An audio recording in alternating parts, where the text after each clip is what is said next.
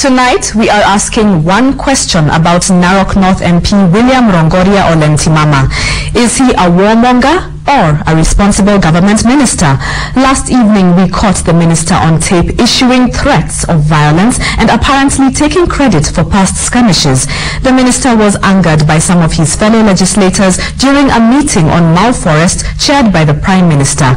NTV's Robert Nagela reports on the latest utterances of the man who came to be known for his statement on lying low like envelopes.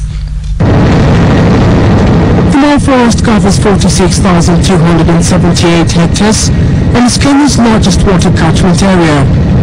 Neighboring countries Uganda and Tanzania have expressed concern over the rapidly declining single largest forest block in East Africa.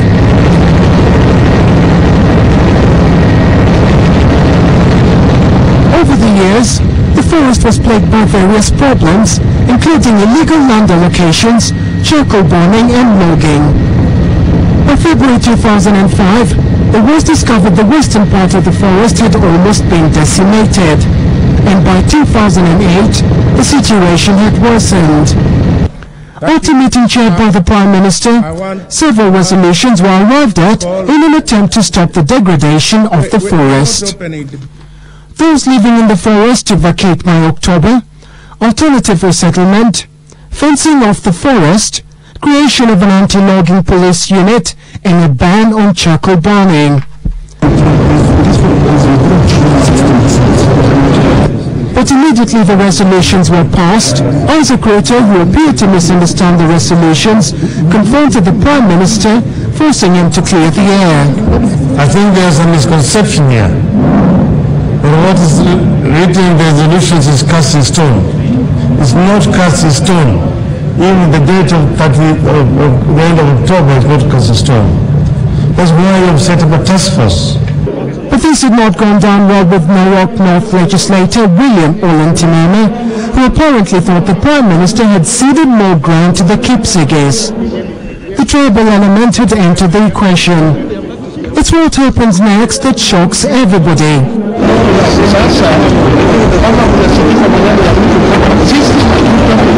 Realizing Ntimama had misread the situation, Agriculture Minister William Ruto tries to calm him down.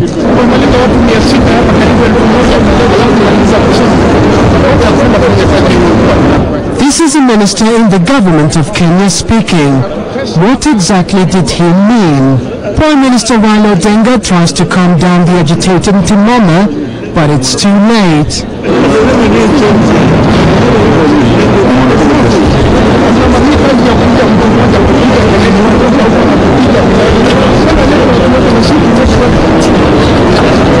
Shocked and embarrassed,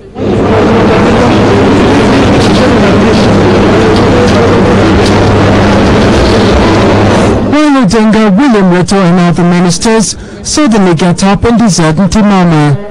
Not yet done, he struggles to catch up, pushing his way to the front. Robert Nagela, NTV.